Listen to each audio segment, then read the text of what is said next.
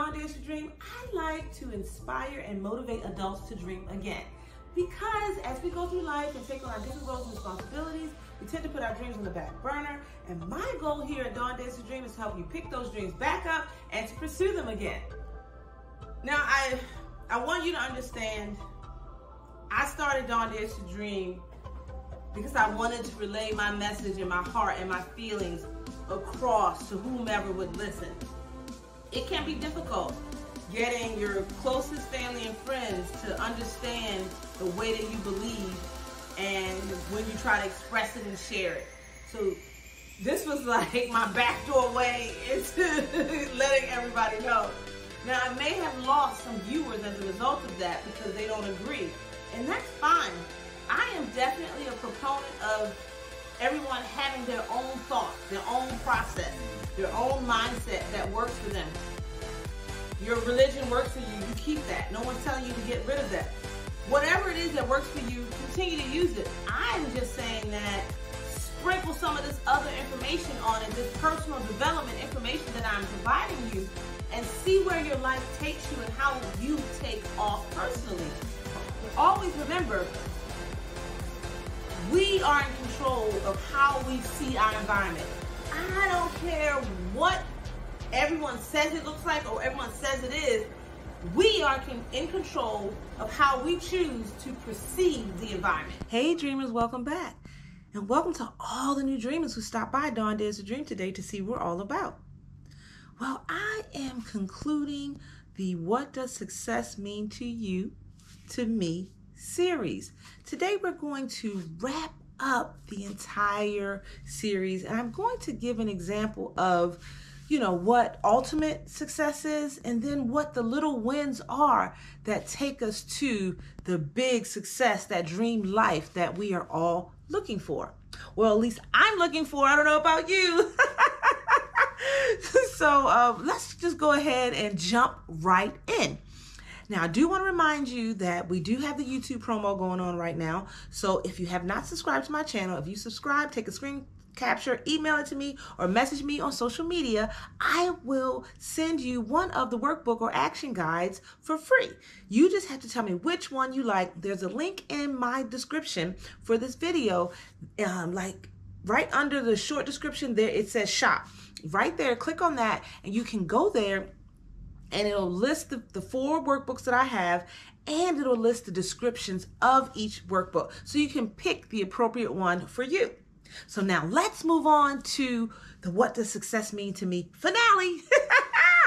So I wanted to give you guys an example of what it takes to achieve an ultimate goal or the success that you're looking for in something. So I'm going to use the example of my 21-day cleanse. That 21-day cleanse was rather difficult for me to do, but I had already set my mind to it. I had already decided that I was going to do this 21-day cleanse, and I was going to do it successfully, and I was going to be committed and to the commitment that I've made to myself, and I was going to follow the rules that I had set forth. So the first thing I did to set out to be successful was I laid out the plan for what I was going to do. I knew that my digestive tract was not on track. It wasn't acting right. It wasn't behaving. I had a lot of gas. I had a lot of bloat. I just didn't feel really good. I felt lethargic, and I knew I needed to make a change. So I decided that I was going to do a cleanse January 2021. So I had made this decision, I'm going to say probably in about October of last year, to be honest with you, of the year before, 2020. So I had made this decision, what I was going to do. So I said, okay, you're going to do a cleanse. So how many days you're going to do it? How are you going to do it? What are the rules? Now, I had done many cleanses before in my past. So I took little bits of things that I thought were really helpful in previous cleanses that I had done. So one cleanse I had done, we basically just for 1 week did smoothies. So I was like, okay, that sounds like a plan. I know I can do that. It's difficult. I had a partner the last time, but I know I can do it. Then I had another cleanse that was actually 21 days, and we couldn't eat meat. And it was more of a vegan kind of cleanse. Now, I wasn't 100% strict on the veganism kind of deal, but I kind of was at the same time, because there's something about not eating meat and meat products that helps your digestive tract really work and function optimally. So I knew that I was having some issues with my digestive tract because I was so bloated. So it felt like I was full all the time. And then I would feel hungry, but my stomach would be distended. So it didn't make any sense to me because I looked as if I had just eaten, but I hadn't, and I was ready to eat again. So I needed to fix that. So I knew that one 21-day cleanse that I did that was more on a vegan track actually deflated my abdomen. Okay, so I said, okay, I think I want to do that. And then I said, well, what do you want to do when you're done? Because each of these other cleanses that I've done, I have been successful doing the cleanse, but when it's over, I go back to eating my normal way, and then I gain all the weight back, I get the bloat back. So what was the point in doing the cleanse if you're just going to go back to what you did before? So I said, this time I'm actually going to go ahead and say for the next 2 months, I'm going to be a pescatarian. So if you watched the 21-day cleanse video, you probably heard me say that. So I was very successful at it. But then I said, okay, it was kind of easy getting through the 21-day cleanse. I mean, it was difficult. Let me not say that. It was very difficult getting through the week where I had to just drink the smoothies. And then the week where I was just eating raw food. That was very difficult too, but I chose to do the raw food week because eating raw food, not putting any thing on your food, not having any preservatives in your food helps you to digest. It flows through your system a lot better. And my whole issue was digestion. Now, I did use the bathroom frequently, but the bloat in my stomach. So I feel like there was something about the way that I was eating and combining my food and putting it in my belly was bloating me, because it was going through, and it was, I was having regular bowel movements and everything, because I always have, but I had this distended belly. And I'm like, Dr. Oz always talks about, it's all about the waistline. If the waistline ain't right, then you're not right, So I was like, I have to get this down. So I knew doing the smoothies, that's raw food. And then if I do another week of eating raw food, that would really help. And I'm going to tell you, halfway through week 1, my mother noticed my belly had went down. She was like, your belly is smaller. So there was something to the thought or the process of what I was doing. So I was getting a small win. The win was, okay, your belly's already started to go down, but you still have committed to doing this for 3 weeks. Now, another thing I didn't realize is there's a thing where if you do something for 21 days, then you're making it a habit. It becomes a part of your regular nature, part of your regular routine. I did not know I was doing that, but I picked the 21 days because I had done a 21-day cleanse before. So I'm saying to you, I had the small wins. I did the week of the smoothies. Now, that was difficult. Come day 4, I really wanted to quit. But when you have made a commitment to do something, you have to stick it through. When you stick it through, it's almost like you tell something to your subconscious, like you're whispering to yourself that I can do this. Like, I can win. And if I can win, everybody else can win. Because if I can do it, you can do it. So I was very, very excited about my progress, and I wanted to quit. I wanted to cheat. I told my mother, well, if I eat something, nobody will know. It's just me and you in this house. But you know what? I stuck to it. I did not quit because I wanted to win. Now, when you're in I'm trying to achieve a goal or a dream or achieve this success, there is some discipline that you're going to have. I didn't watch any TV during this time, especially during the time of just drinking the smoothies and eating the raw food. I didn't turn the TV on. My son kept asking me, Mommy, why aren't you watching TV? Because, guys, I really watch a lot of TV. I love television shows, okay? And I watch a lot of TV. And so I said, I'm just not interested in it right now. But really what I knew is when you are on a goal journey or a success journey, it's a spiritual journey. And you can't put a lot of crap inside of your psyche every day if you are on a success journey, right? So since I knew that I had 21 days of this to do, I really didn't watch much TV. I did a lot of honing in on DawnDares2Dream, on the different type of concepts and who I am in this concept that I've created and where I wanted to go and the message I wanted to give my dreamers. I did a lot of thinking on that and a lot of reading because I didn't want to be tempted, to be honest, to eat by watching television and the TV shows people eating, the commercials people eating. I didn't want to be influenced. So I said, this is something that I love to do, but I got to lay it down right now if I'm going to win. If I'm going to get this small win of getting through this week, I can't worry about television. And so I really didn't. And it wasn't really that hard for me because I was enjoying fulfilling myself in other ways. But that's a part of the mindset for success. When you're on your success journey, you have to say, okay, well, what am I willing to give up to achieve this goal that I have for myself? Because we have to give something up. And at that moment in time, I gave up television. Because, you know, the law, I think it's the law of compensation. What do you give up so that you can gain something else? And so I gave up something that was near and dear to my heart, but I didn't need to do it. You know, I needed to focus more on DawnDares2Dream. And so I took that time to do so.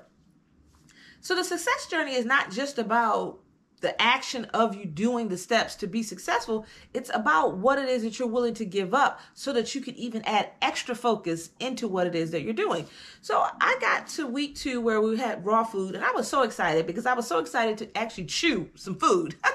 So as I'm making my salads and I'm looking up my new recipes, you know, I did my research. But you hear that, I did my research. That's also part of the success journey. I did not know how to make different varieties of smoothies or different varieties of salads or veggies that were not cooked. Because remember, when you're doing something 7 days and then you're eating about 3 or 4 times a day, you want some variety in it or it won't work. So I always talk about when you are pursuing a dream or a goal, a part of the action steps that you can take is to do some research on the thing that it is that you desire. So I did a lot of research on the food so that I would buy certain things and make certain dishes and try different things so that I could stay on track and meet my ultimate goal of completing my 21-day cleanse. So when you're looking for success, right? And you're running after that success, you know, that success is running towards you. You want to know more about what it is that you are trying to be successful at. So whatever that thing is, read some more books about it. You might want to take a course or 2 about it, but you want to make sure that you are dumping into your mind, into your subconscious, all of the information that you can so that the success wants to come to you. It wants to be attracted to you because all you're doing is thinking about that particular success. Because think about it. As you are educating yourself on the thing that it is that you desire, that means you're thinking about it a lot. And remember, thoughts create. Thoughts are energy, right? Okay, you know, the law of transmutation of energy. You know, that's another one of those universal laws. Go check out that series if you haven't already. You know, so I got through that week and it was nice. And then when I started cooking, oh my Lord, I made this mushroom soup. Again, I had never made mushroom soup before in my life. I researched, found the recipe. It looked good. I know I like mushrooms. Let me give it a shot. Soup was very, very good. I made some warm lentils and I made some Swiss chard with beets and some goat cheese. Because by the time I got to cooking, I wasn't so vegan, if that makes any sense. I was able to add in cheese. I didn't add in a lot of cheese, but that particular dish called for cheese and I did use it. Oh my God, and it was so good. And I've made it afterwards. I also made a cauliflower shawarma wrap during that time. Ooh, that's another one of the staples that are in my diet today because I enjoyed it so much because I love Indian flavors. So it really worked for me. But I would have never found any of these items, done any of these things had I not done some research. I had to educate myself on how to cook like a vegetarian because I've never been a vegetarian. I've played around with it here and there, but I've never really dug into recipes and making sure that the food was excellent, you know. And I'm telling you, I learned some really good techniques, and I learned that when you are a vegetarian, each component of your dish, you have to take care of it. You have to make sure it's seasoned properly. You have to make sure you're cooking each component in separately really, really well, so then when you bring them together, like the dish is like, oh my God, like that, okay? So that is how I've been able to stay on this track. Now, granted, we are now it's July, right? Okay, so I started this in January, and my goal was to stay eating properly for myself, the way I think eating properly should be, until the end of the year. So I just am very grateful and thankful that I'm on track, and I'm not thinking, oh my God, where's my burger? Oh, I need some chicken. No, you know, where's my steak? You know, no. I've actually been going out to dinner and eating with my family, and everything has been okay. Sometimes I don't even eat seafood when I go out with them. I just stay, you know, in my vegetarian lane. What I'm telling you is that 21 days, it set me up for success because it changed my mind around food. And now that my mind has changed, this is my daily living, my daily habit. I even grow food now on my tower garden. If you have watched, I did do one video, Tower Garden. You can go take a look at it. It's there's a playlist called Tower Garden, and I show you, my tower garden, how it's growing. I've been, I've used my basil off of there. I've used some of my oregano. I've done a lot of salads from there. I also have spinach on there. I made a spinach omelet the other day. I also have the Swiss chard that I grow from there that I cook frequently. And I'm just excited about eating fresh food, because the food that you grow and eat, whether it's outside in the dirt or if you're using like a hydroponic method like I'm doing with the tower garden, literally it's so much fresher and it tastes so much better than the food you buy in the grocery store, even the organic food. Because if you think about it, when I eat off my tower garden, I literally cut it right there and eat it. You know how fresh that is? The food that we get in our grocery stores, it was grown on a garden somewhere, and sometimes not even in America, and then it goes through the shipping process and all that happens, and the binding process and all that to get to you. That food has been cut from its roots for a very long time, so it's not as fresh. It doesn't taste as good.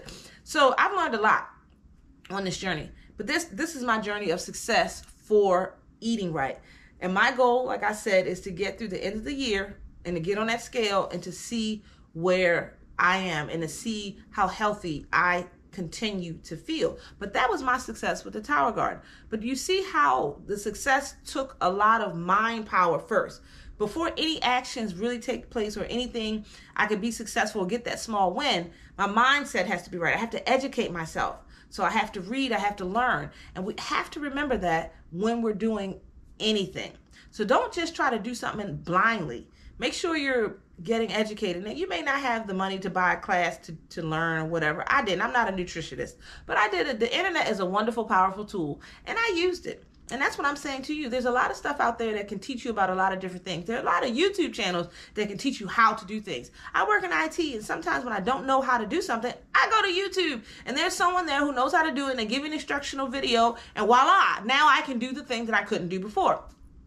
So use the tools that are in front of you so that they can aid in your success. And remember that the Universal Laws series is going to be very helpful along your success journey. I think the last video or the video before that, I did run through the Universal Laws, and I gave you some small examples that will show you how to use the Universal Laws in your success. So review that video, go back to the Universal Laws video, and really digest these things, and then go out and get educated on the specific topic of success it is that you desire. So if you like this video, give me a thumbs up. Also remember that there is a comment button down there. Click on that comment button.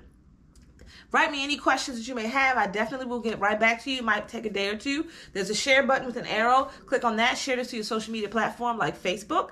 And up here, you're going to see my face. It's going to be in a circle.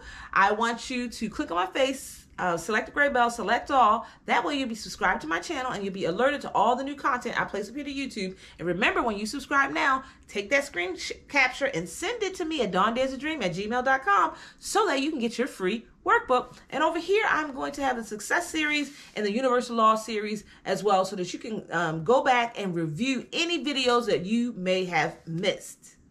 I have so enjoyed sharing my thoughts about success with my dreamers. I hope this series has been enlightening for you.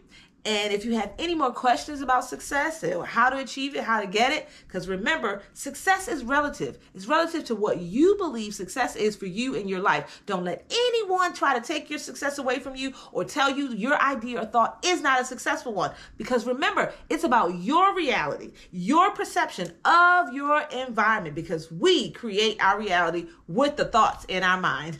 Have a great day, dreamers.